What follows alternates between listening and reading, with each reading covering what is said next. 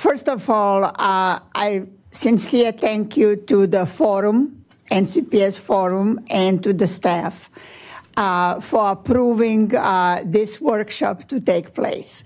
The forum receives many applications, so it's not always a given that the application will be a workshop. So to the forum, thank you. To our program committee, you were spectacular, and I think really the session and the enthusiasm and the question reflects that. And then nothing would have happened without our speakers and panelists. So to everybody, thank you. A few things, as you know, there are always proceedings after the forum, after the workshop. Whatever we discussed will be in the proceedings, and all the lectures will actually, and the videos will be online within a week.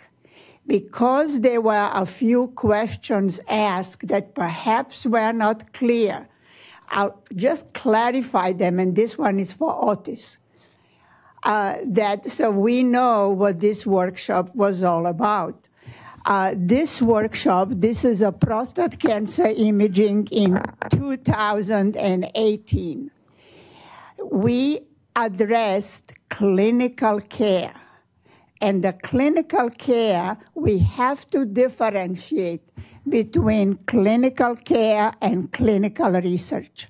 And especially in the academic centers, sometimes we don't differentiate, and our papers are not pragmatic and clinical care relevant. So the clinical care for prostate cancer is T2 weighted and DW image. It's a 20-minute study. The entire template is half an hour. Radiomics that we discussed this morning are going to soon be a part of the clinical care because there are softwares that are being approved. And radiomics is a post-processing, so it doesn't take away from the scanning time. Molecular imaging, such as PSMA imaging, is a clinical trial. Clinical trial is different than clinical care. It is excellent. Now there is a multi-institutional study, and we'll see incremental clinical value. There are other toys that we have. One of them that we love is a hyperpolarizer in vivo imaging of prostate metabolism. It is in pre-phase 1 trial. It's not even ready for a multi-center trial. We are all aiming to give you images like this, 3-dimensional aggressiveness painted through the tumors, but we are a long way from this to be a reality of clinical care. We use molecular imaging heavily, especially in the drug development, but this is clinical research, and this is why we didn't discuss. This one, imaging in the drug development, where we actually, it's published, Cancer Research 27, we use targeted estrogen receptor imaging to find the dose. And what you can see here, that it was an ER antagonist, and the biology-relevant dose was much lower than the maximum tolerated dose.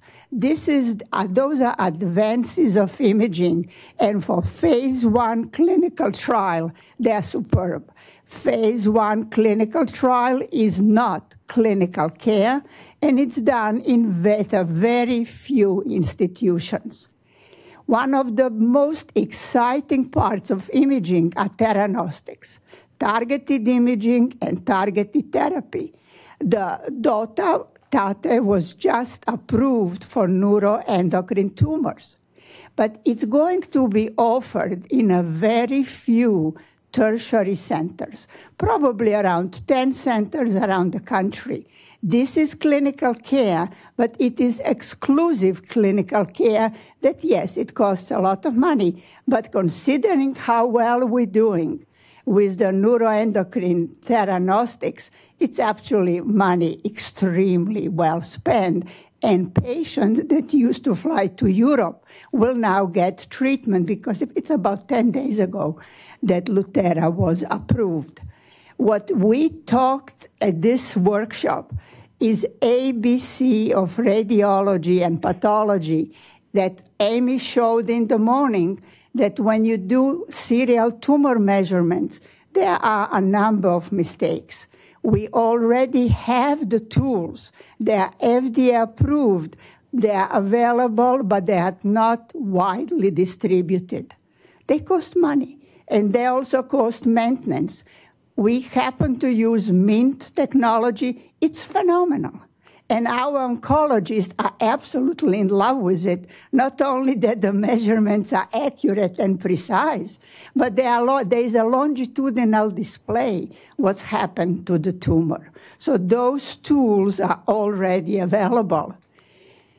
Why are we so concerned? And that Richard said that imaging radiology by data, it's published in 2017, but Dana Siegel from Crico Institute, radiology is 8%, pathology is 6%.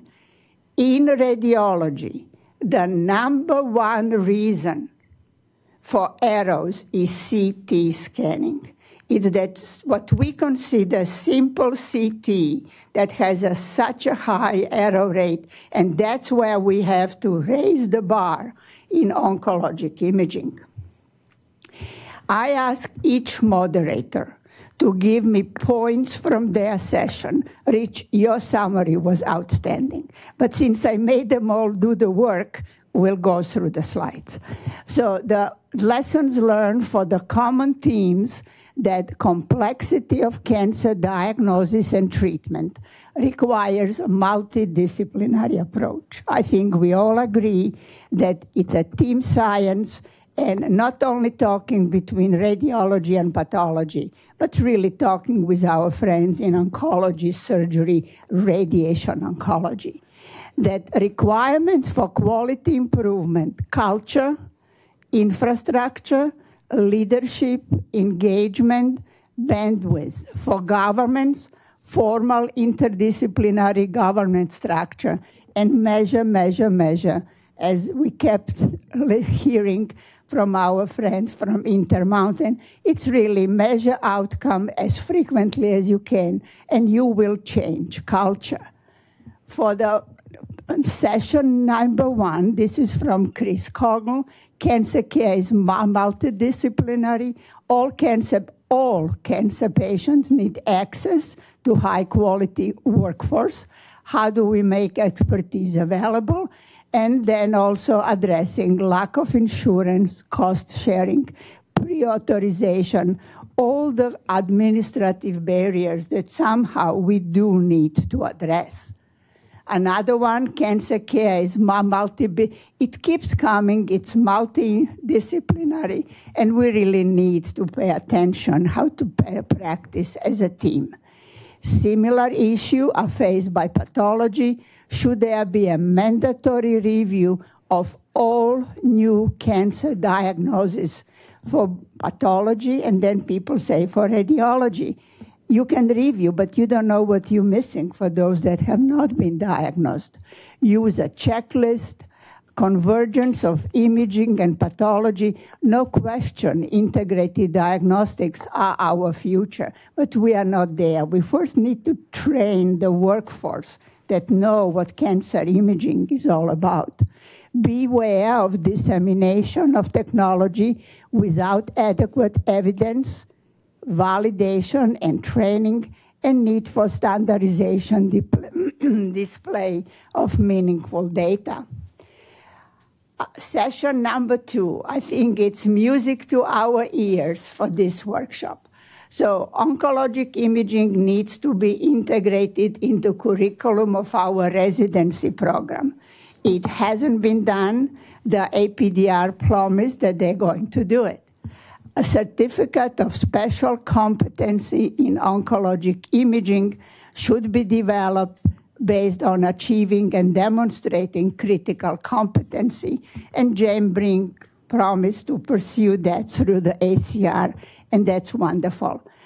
Rich, you're going to like this one. Oncologic imaging will be added, a clinical practice area for ongoing longitudinal assessment as a part of the MOC. Now, they have to present it to ABR, but it's very likely it's going to go. Peer learning promise, and then deputized radiology as having oncologic expertise. While fellowship is desirable, special training and continuous measure may really be much better than what we have today. Focus on pathology training, on reporting.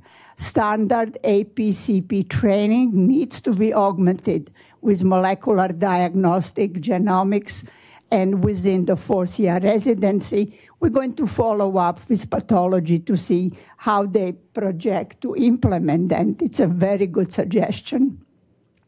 Peer learning, just like in radiology, ABR transitioning to longitudinal, and pathology is moving to competency-based medical education.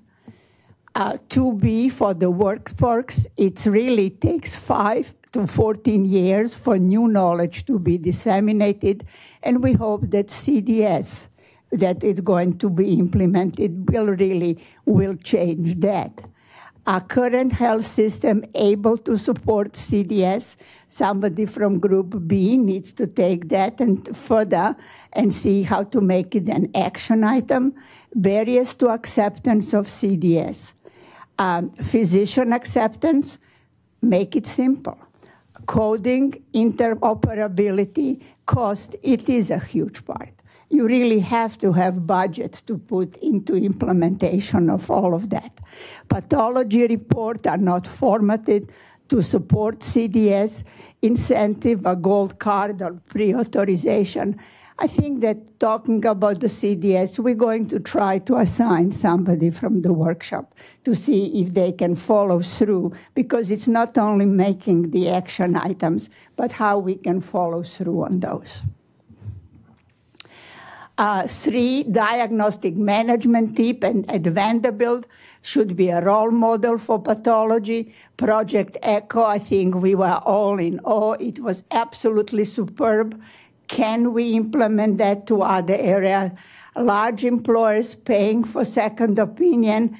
I feel obviously that the grand rounds are very successful. There are other outfits, there are even centers. MSK Wide has the same strategy. So more and more people are going directly to the employers to see and pay for the better care and second opinion.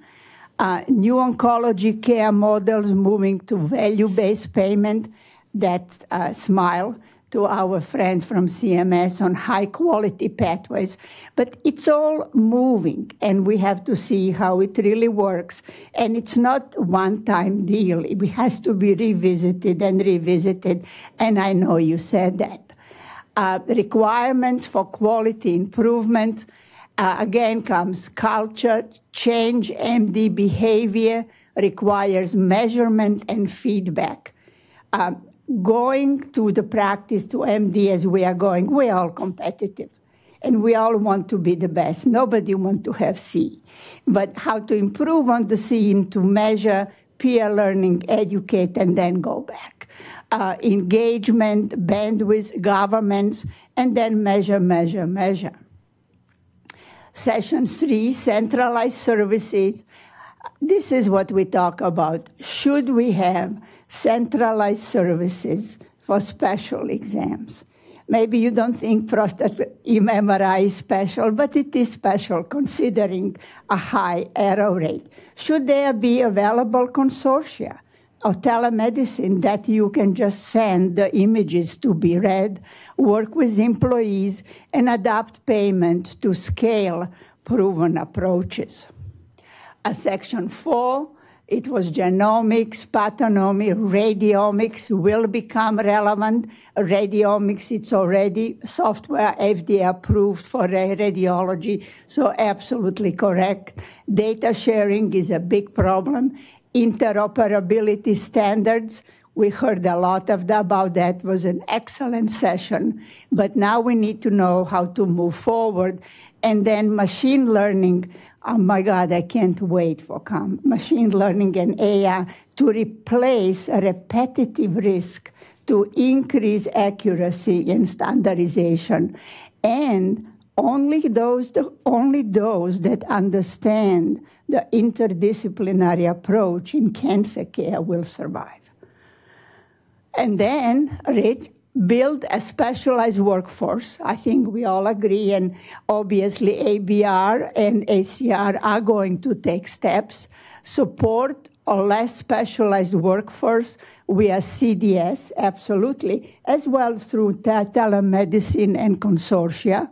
Enable better access to specialized expertise. Rich, we have to see that at different states, some states reimburse for second reads without a problem. Some states do not. So this is something that we actually have to look at state-by-state basis. And then how do we do it and how do we pay for it? So altogether, I think it was an outstanding workshop. I cannot thank you enough. To the moderators, if I went through your points too fast, my apology. But thank you all very, very much for coming. Thank you.